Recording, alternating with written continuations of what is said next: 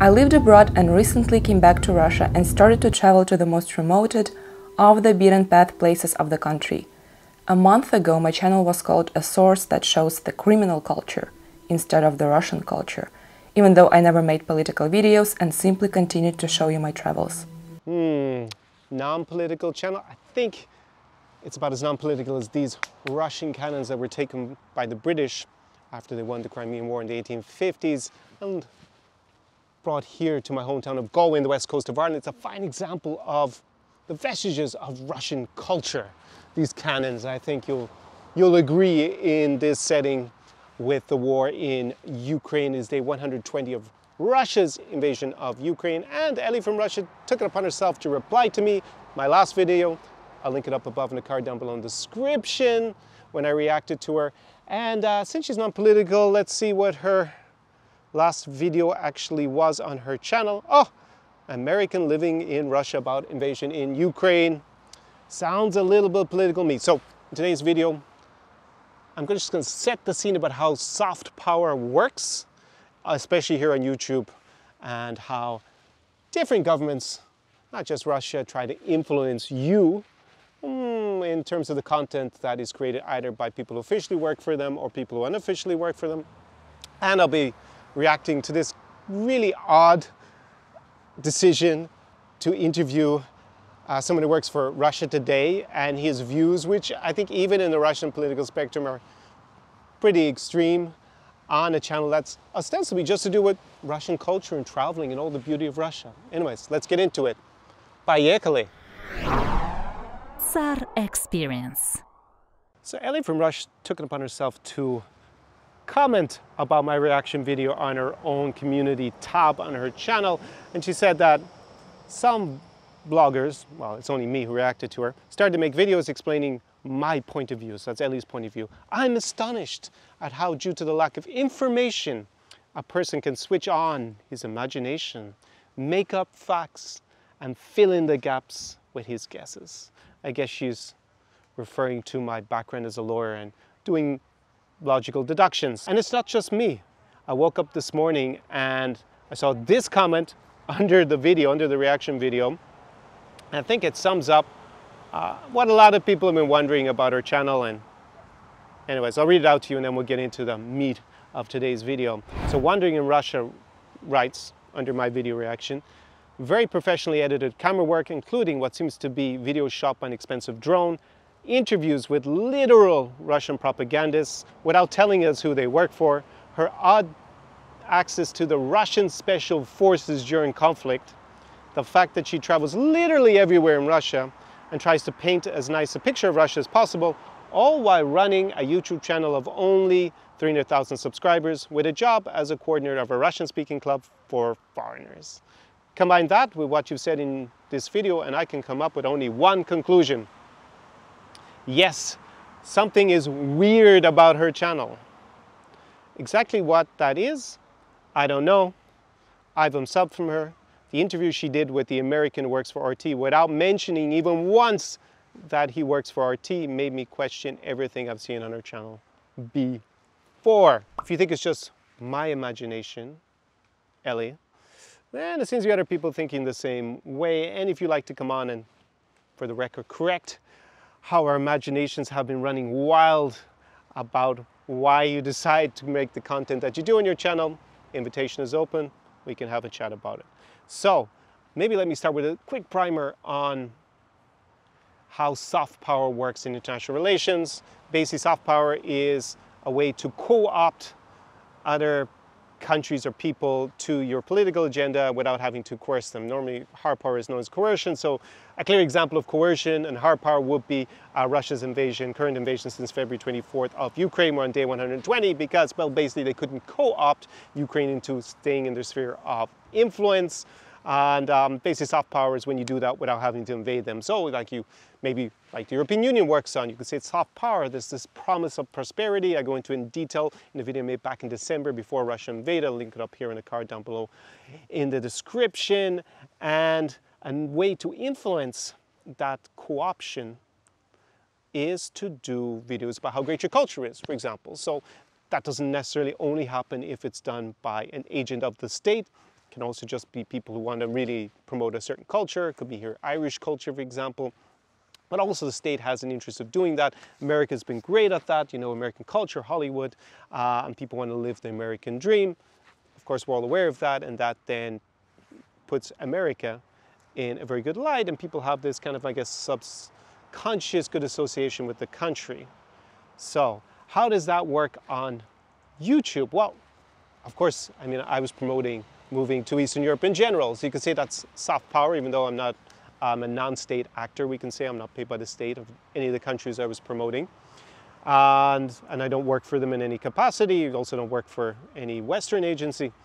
So I was making videos say, hey, you should come and live this great lifestyle in Ukraine, Russia, and Belarus because of these advantages, right? So you have that kind of content. You have people who do it generally, and then people who do it, you know, because they work for the state. So the video we're going to react to from Tim Kirby. Tim Kirby was on a YouTube channel called Russia Beyond, and that was affiliated with RT, Russia for Today. It was actually written on their website, and actually the channel, at least I can't access it anymore.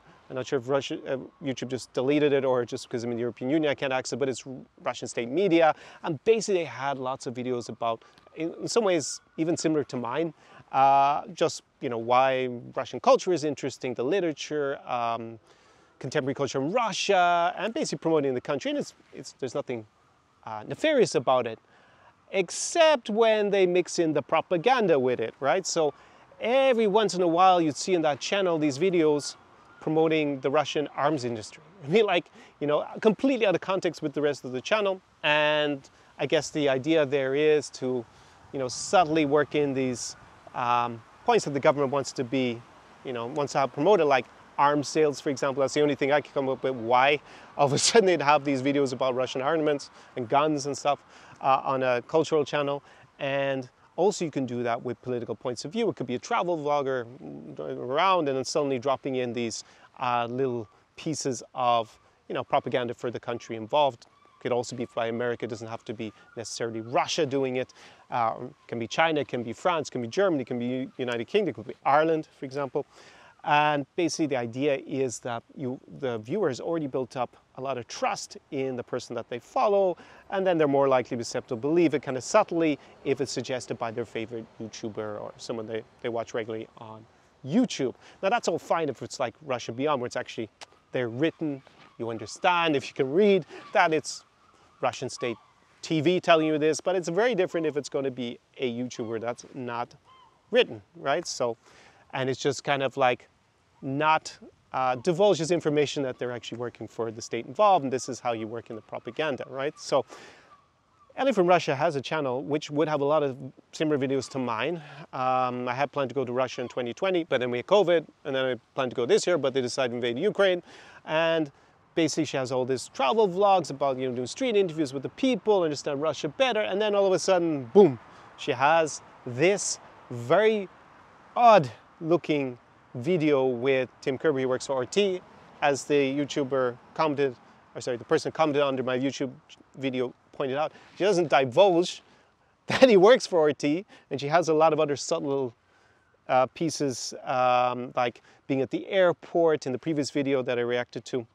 And suddenly she's kind of got looking at RT, Russia Today t-shirts, and I think there was mugs there, and I just didn't even understand why they were there. They look out of place all the time. It doesn't really fit, but it's, you know, it's there. You can decide yourself what you want to make out of it. So basically she brings him on as an expert, not again really sure why. It's not like she's going to then bring on Navalny, interview him in his prison in Russia.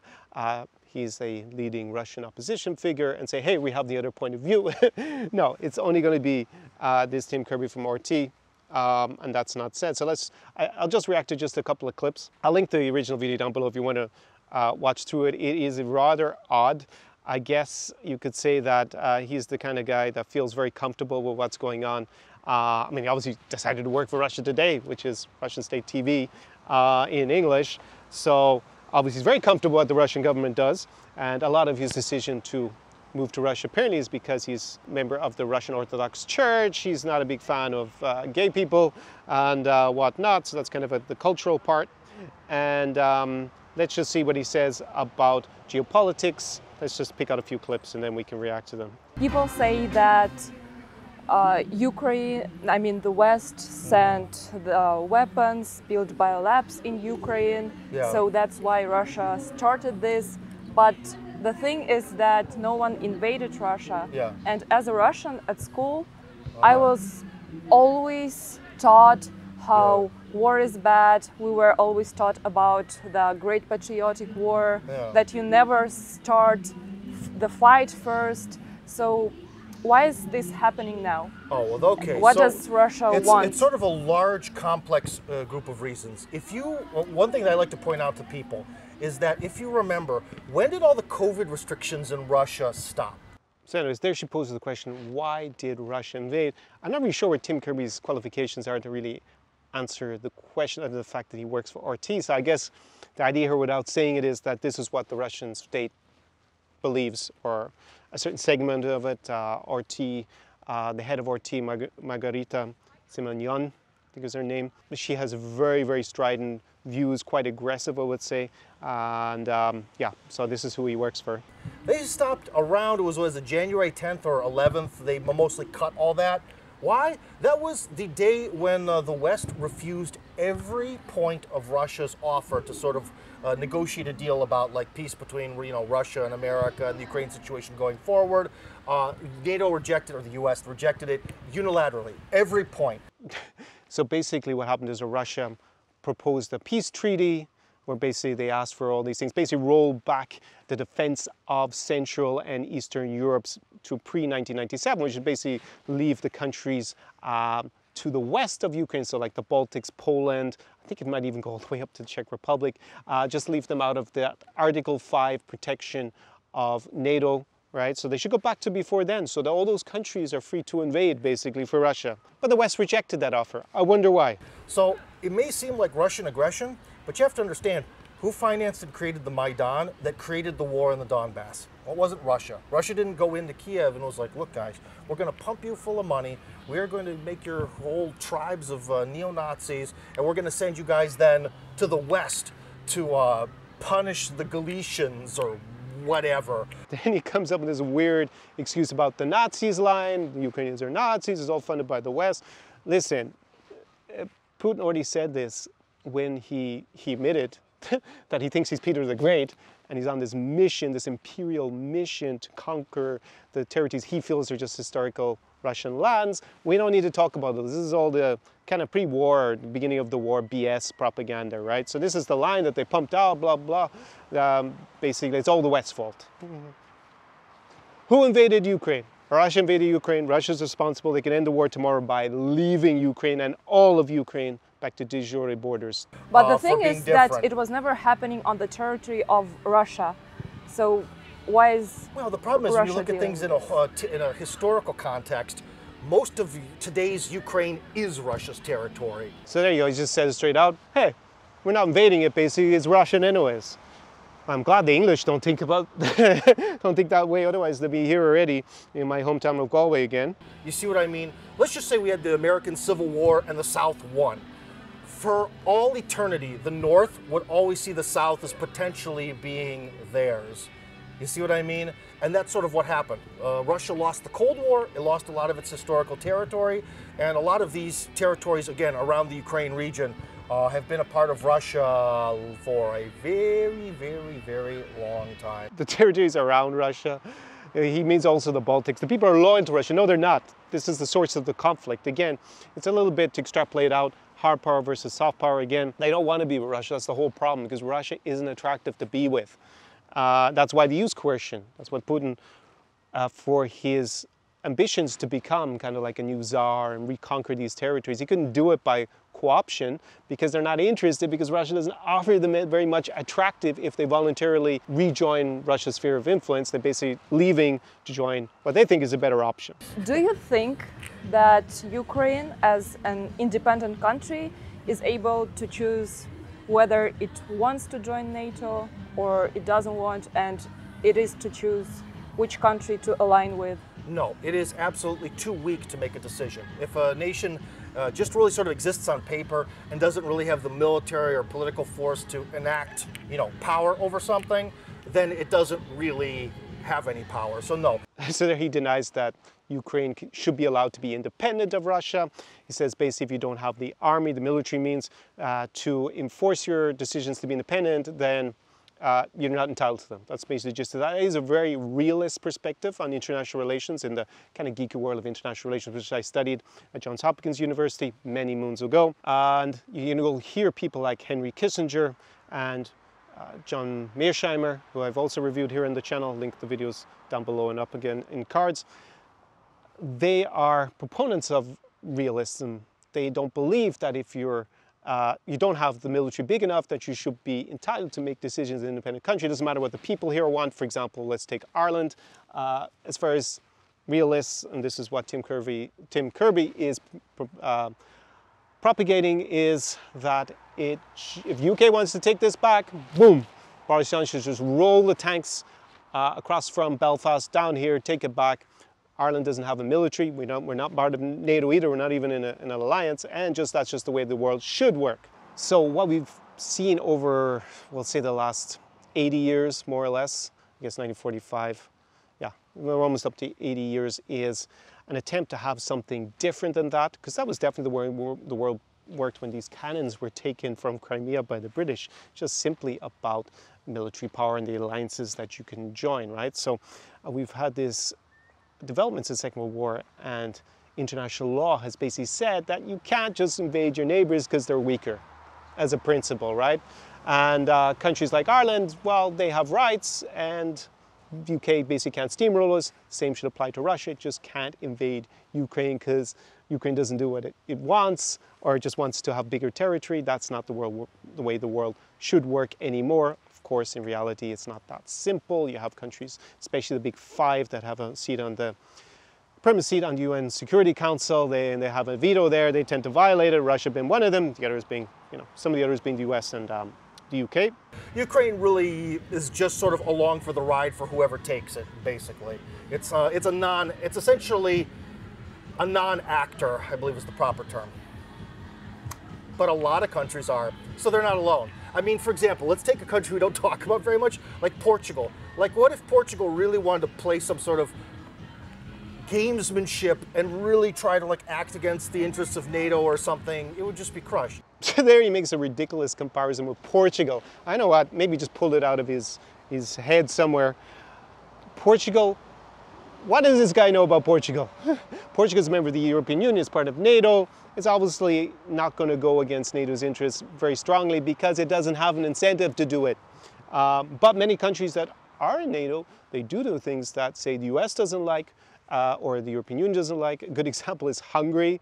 Hungary has had this very conflictual relations with its neighbors and the other members of NATO and of the European Union, well, basically since Viktor Orban has been in power almost, which is about a decade, I guess, at this stage, or is it even longer?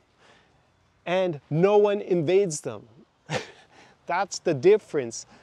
So I don't know, he's not really dealing with reality. He's dealing with an idea of the world, how the world should work from the 19th century, because that is how the world used to work. And countries invaded each other. There were empires, and they committed genocide pretty much as they pleased as well. I mean, a lot of Russian history is also based on that concept and the Russian Empire expanding. And that worldview, this is how the world should work and does work, is basically because Russia is an unreformed empire. It never decolonized. It had partial decolonization when the Soviet Union collapsed by consent, at the beginning of the 1990s. But the mentality of many of its leaders, is definitely the current leadership, and definitely Tim Kirby seems to be in agreement with that, is like, no, it should be empires again. The irony being, if everybody went back to that kind of way of thinking, it wouldn't be good for Russia.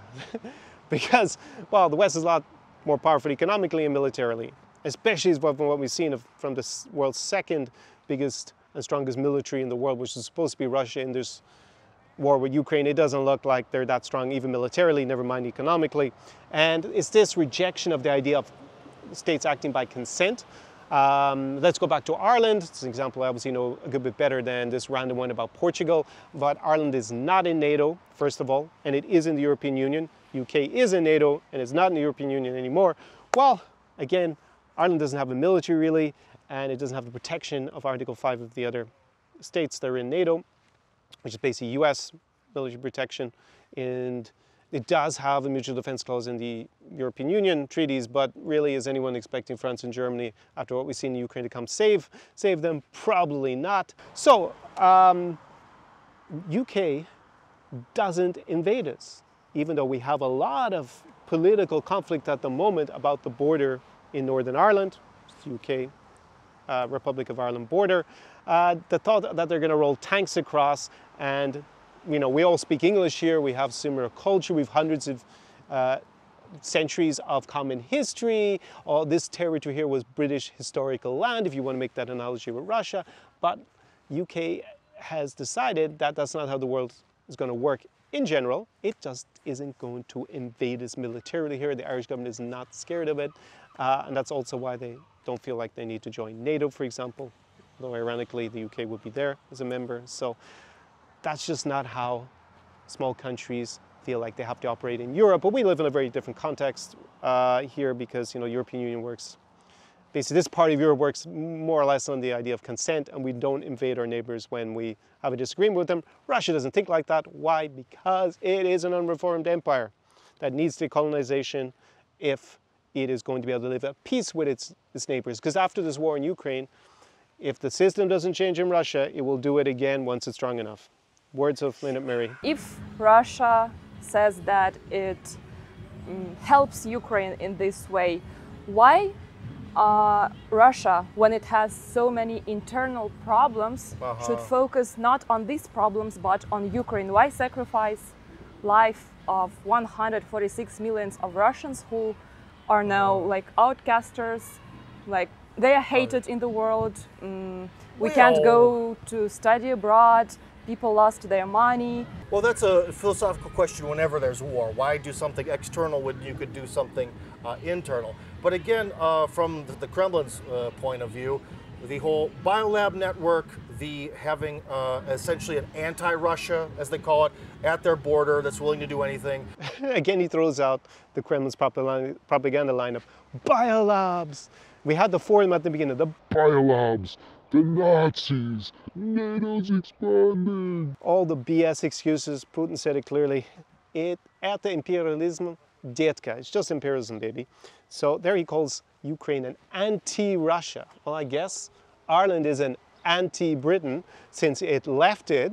Again, I don't see why they're the grounds for invasion here, but let's listen to him. Attempts to get nuclear missiles for the Ukrainians and so on and so forth. Yeah, because they would have been better off not giving up their nuclear weapons into 1994 with the Budapest Memorandum, because Russia invaded them, and nuclear weapons in the hands of Ukrainians would have been a deterrence to that. This is all pretty standard IR. I think at some point it sort of culminated into just being something too big to ignore or to let go. You also have to remember that, okay, about the lives of all the people here. Well, there are at least 10,000, probably before the special operation or hot phase of the war started in February, there were, what, 10 to 16,000 dead bodies of Russian-speaking people already underground in the Donbass. So then he moves on to the other Casus Belli that's fake, I forgot it. The genocide in Donbass. Which is, of course, made up.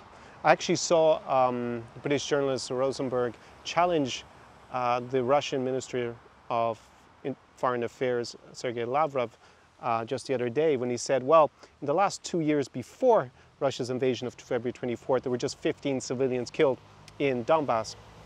Now, of course, that's tragic that those 15 people died, but how does that justify a war where tens of thousands of people have been killed already? Like, it's absolutely unbelievable to still try to use that as an excuse. And again, he seems to conflate in Russian, speaking with Russian. Again, we can make this analogy with Ireland. This is actually one of the most Irish-speaking areas of the country, but basically everybody here speaks English. And yeah, so are we all English still? Of course not. That would be stupid to say. They have a different passport, different nationality, different identity. There are some people on the island of Ireland, of course, think they have a British identity, or they have a British identity. But that's a small number of the English speakers, and Ukraine in the last, since 2014 in particular, since Russia's first series of invasions started, the brand of Russia has really gone into the toilet, and even more so with this invasion, and just become less popular to identify as Russian, right? Or be kind of leaning towards Russia. So again, yeah, there's no sense to what he's saying there. What are you going to do? What are you going to do? Like, maybe become more attractive so people want to be in Russia's sphere of influence? Maybe be prosperous, maybe respect human rights, maybe respect your neighbors. Maybe then you could coax them back. Invading them, not going to work. And that's why I predicted, well, I said in day 30 that Russia's not going to win the war, they've lost. And that's clear. I mean, bar committing successfully a complete genocide of Ukrainians, they're not going to be able to control this territory afterwards. Not even the parts where people speak more Russian, because they hate Russians now. In particular, I mean, Russians weren't so popular beforehand because of what happened since 2014, but now, good luck with your channel, Ellie, from Russia, if you're going to try and convert the Ukrainians to liking Russians. So essentially, it's one of those things where are you just going to stand there and let your own people get killed? They're not your people. You see, this is like the Kremlin's propaganda. This is a good example. I guess this is, if it had been presented, hey, I'm inviting someone else who's going to regurgitate the Kremlin's propaganda, the old excuses for the war before Putin just openly said it was imperialism. Why couldn't those Russians just move to Russia from Ukraine, where they were oppressed this much? Well, that's another sort of again, these like philosophical questions. So it's like, okay, so what you're saying is everyone says that you can't ever use Nazi Germany as an example of something. No, Tim, you can. You can compare the invasion of Ukraine with the Nazi-Soviet joint invasion in 1939 of Poland, for example. Because it means your example is invalid? F you, you're wrong. So what if the Jews who are feeling a lot of heat in the 1930s, so essentially it's like, well, could they maybe have, I don't know, fought back? Or should they have just left and gone somewhere else? Well, maybe there's nowhere else to go. So now he tries to compare Russians and Donbass to Jews. Are they walking around with yellow stars? Are they being marched off into, well, it's 1930s, they weren't put in gas chambers then. They had their businesses burned, they were being abducted, shot, beaten up, marginalized from society. Last time I checked, even the Russians weren't claiming that they had to walk around with Stars of David or identifying marks when they were there in Donbass, presumably under Russian, well, I don't know where he's even talking about. It's so ridiculous, his comparison. And yes, they could have just left, the border was there if they really wanted to. The reason they didn't leave, most of them, and I think you can only say that must be prior to 2014 and Russia starting the war, because since 2014 you wanted to leave because there's a war, and basically a group of thugs with guns took over and started to wreck the whole economy of that region anyways. There wasn't much, weren't great prospects staying there, even more so if you were pro-Ukrainian unity.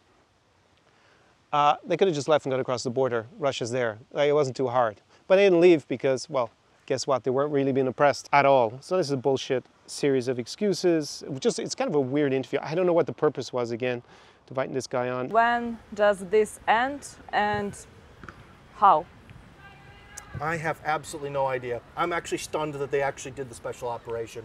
Russia usually sort of bends over backwards and says stuff like, okay, guys, let's negotiate. We have common universal values and no, okay.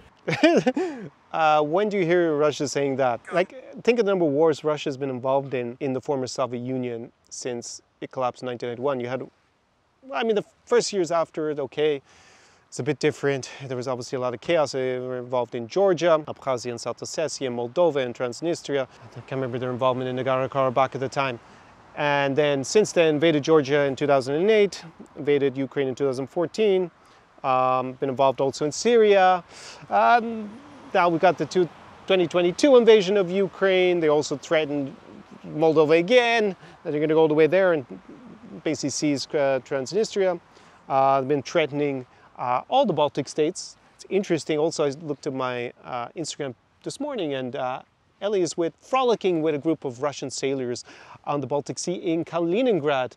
Yes, she is with the Russian Navy, but she's non-political, of course. Possibly there's going to be more conflict there as well.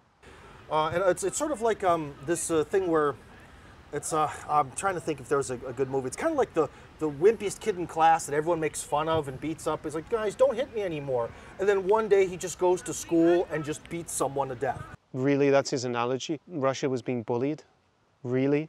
I must have missed Ukraine invading Russia a few times, maybe, I don't know what they're supposed to do, maybe historically have committed genocide against Russia. Oh no, that was Russians against Ukrainians, or it was Soviets against Ukrainians with Stalin. But they committed their own genocide with the Circassians, that Pushkin actually idolized, the big star of Russian literature.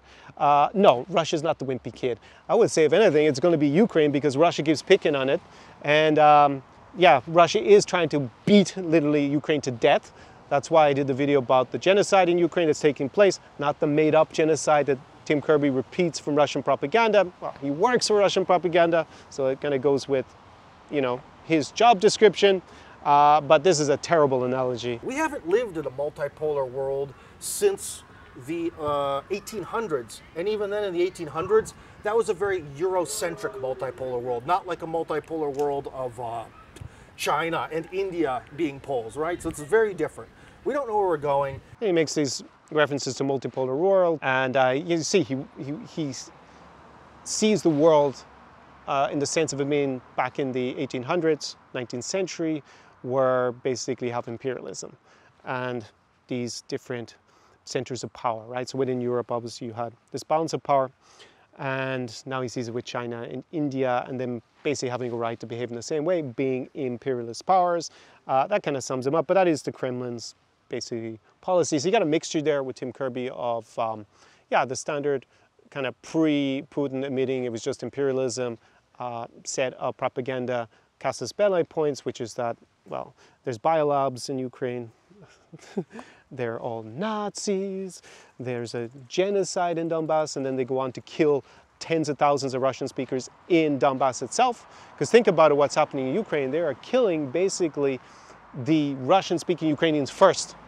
They're not in Lviv killing the Ukrainian speakers. Thankfully, not killing them as well. But just think about the perversion in these people's minds about what they're doing. And then the other thing is NATO expansion. But NATO is probably going to expand further with probably Sweden and Finland joining. They're trying to join at the moment. So again, that doesn't make any sense. But that's just a natural reaction to you invading your neighbors.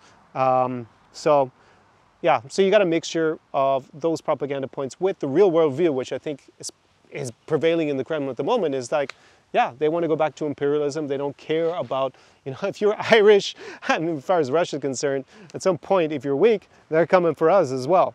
And they think the British should already have taken us, basically. Just invade, kill us if we resist. And that's the way the world should be. Yeah, so I guess if it had been presented in that light, hey, I have someone from Russian state TV here. He's going to outline the Kremlin's viewpoint and Russian propaganda for you, and so that you understand, you get to hear it, because they find it hard to get their message out. Then this actually would have been a pretty fair interview. The fact that it's not disclosed is kind of how this new soft power tries to work serendipitously on YouTube. I think that's all I really got to say about that. Again, to Ellie, if you want to get your own message out, feel I've misrepresented, I've been using my imagination too much, or the other viewers who comment under my video have just like gone on this mad tangent away from what you really believe, just reach out to me and we can set that up.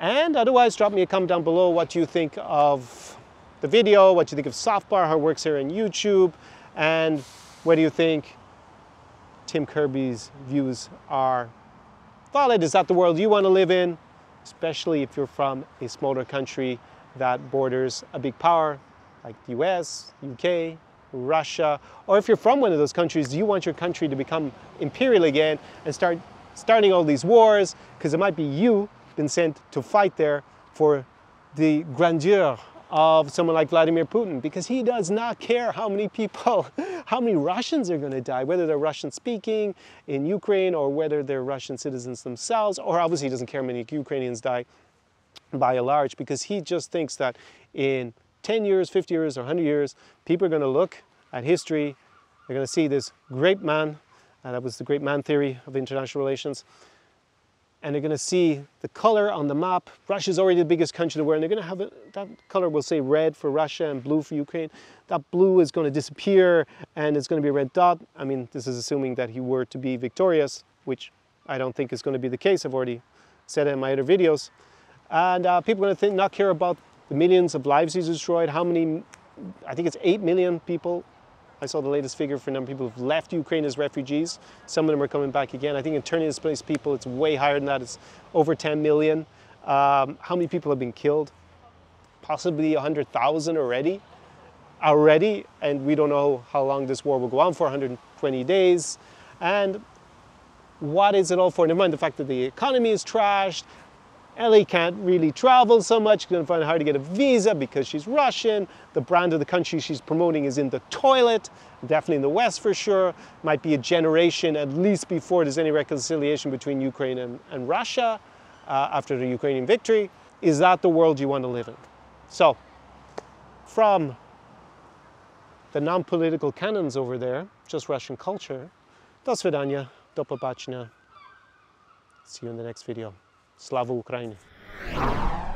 SAR Experience.